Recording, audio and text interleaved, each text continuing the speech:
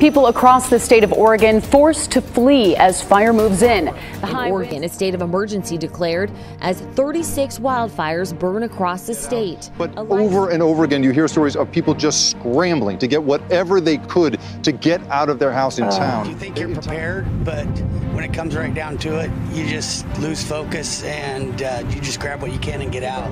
Level 3 evacuation notices started going out in the area around 7:30 tonight. Go now, that means. Several. So to kind of give you an idea, that's blue sky. This is the smoke. It's coming over.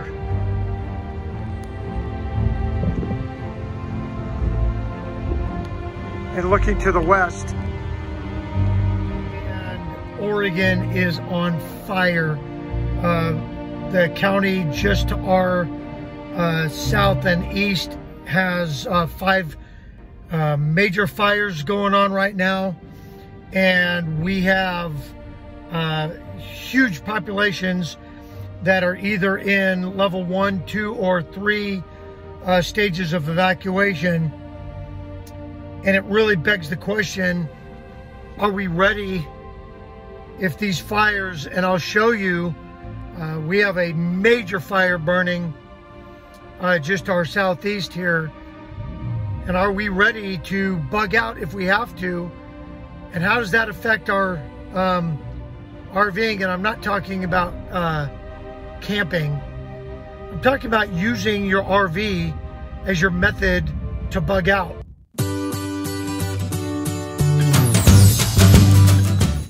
And welcome back to the Happy Place Diaries, the channel that helps you get the most out of your RV. And we do that through tips and reviews and all that stuff. And in this case, getting the most out of your RV has nothing to do with camping or enjoying yourself, but being prepared. And as I said at the beginning, my state is literally on fire right now.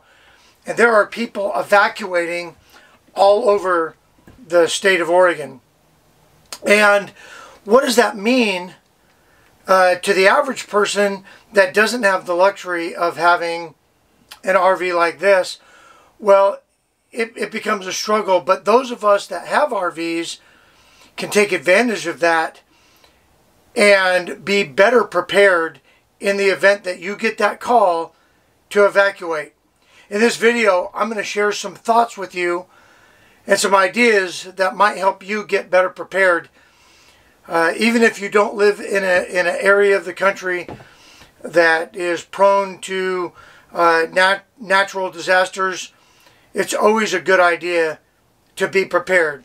So first things first, when it comes to being prepared for any natural disaster, evacuation, or, you know, having to bug out real quick, is to arrange your evacuation ahead of time.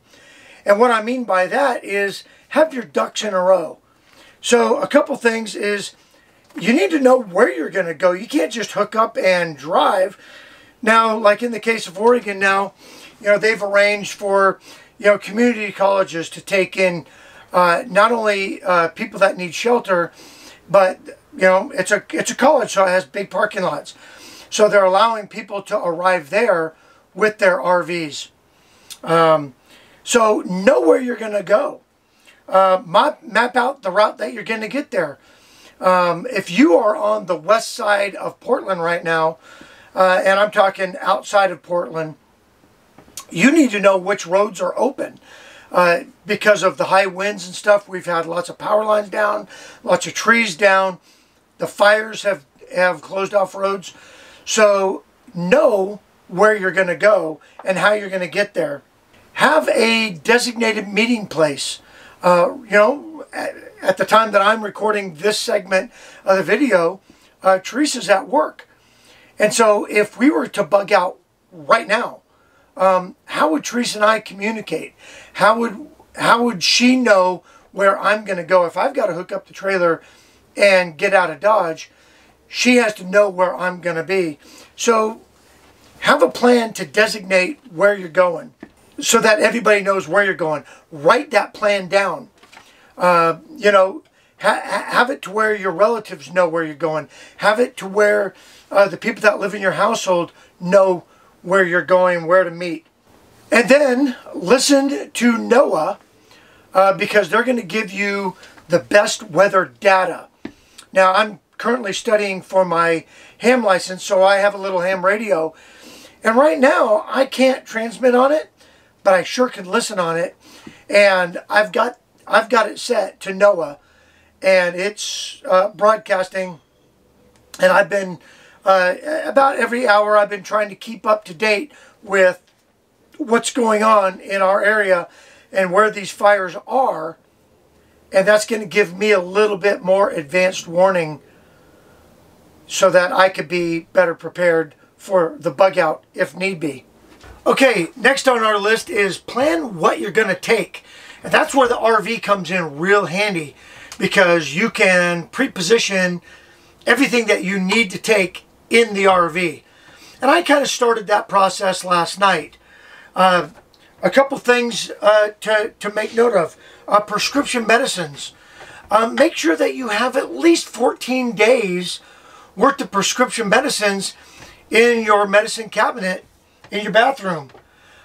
You should never leave home without it anyway, but make sure that you have a first aid kit.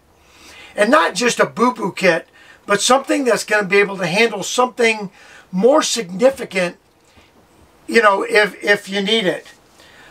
Make sure that you throw a case or two of bottled water in your tank. One of the things that I did this morning is I ran my fresh tank and got it cleaned up, and I added water to the fresh tank of the RV. I mean, I've got 70 gallons that I can tow with me, so why not have 70 gallons of drinkable, usable water on board, ready to go? Two things on that, or two thoughts on that. Number one, I'm not draining resources from people that might need it. I'm carrying everything. I'm self-contained. And so, you know, I'm not taking away from people that aren't as prepared. And number two, yeah, it's just there, ready for me when I need it. Make sure that you take significant documents with you. Now, you should do that anyway. We keep our significant documents in a little fire safe. Birth certificates, social security cards, you know, marriage certificate. You know, if you're a veteran, you need to have a copy of your DD-214, a copy of or access to your eligibility letters, so that when you roll up on something and you need care or you need benefits, you have those documents with you. Go ahead and throw those in your trailer right now, and preferably in something that's fireproof. Make sure that you have your driver's license where you know, I mean, most of you, I'm assuming, are adults, and you keep your driver's license on you at all times.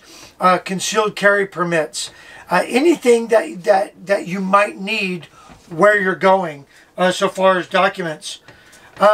Make sure that you have access, and luckily nowadays a lot of this stuff is available electronically, but have your insurance information, not only your automobile, your RV, but your homeowner's insurance and all that stuff.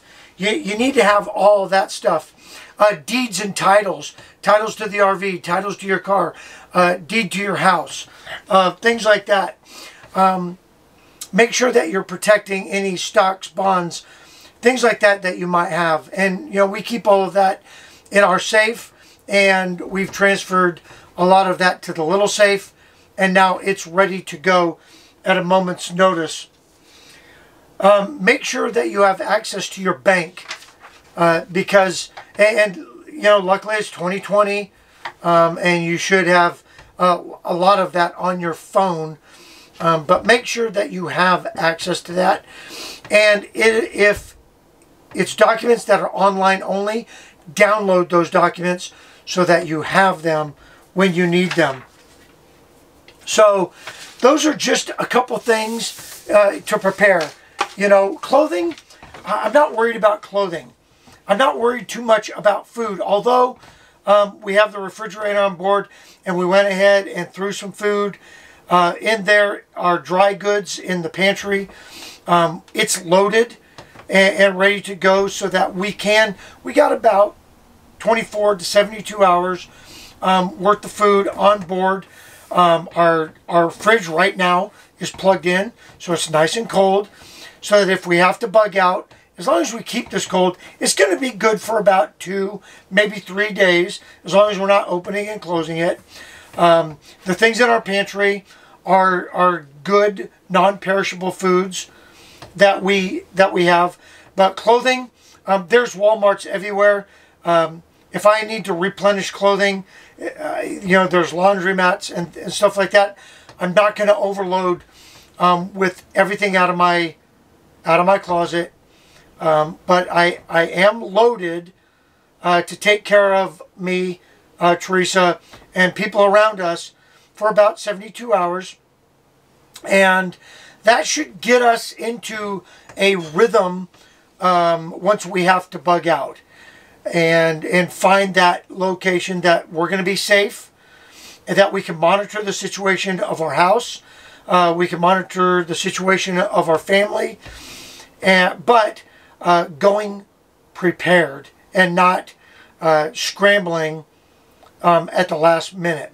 A couple other items that you might want to throw on your list. Make sure that your propane tanks are full. Grab a couple green bottles. If you're using lanterns or Blackstone stoves, it never hurts to be a little bit more prepared. Keep in mind, you got to do your weight and balance just like you would normally do with your RV. Create checklists. Put them on your phone.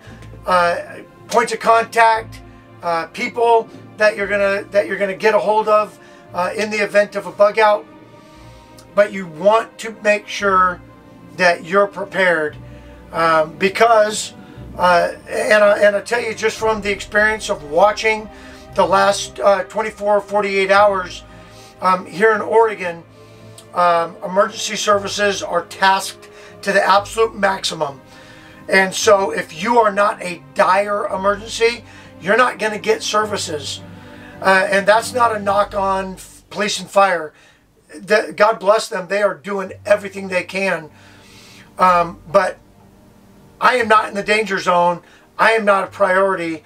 And as long as I can put myself in a position that I don't have to take away resources from other people that really need it, that's what the RV really provides.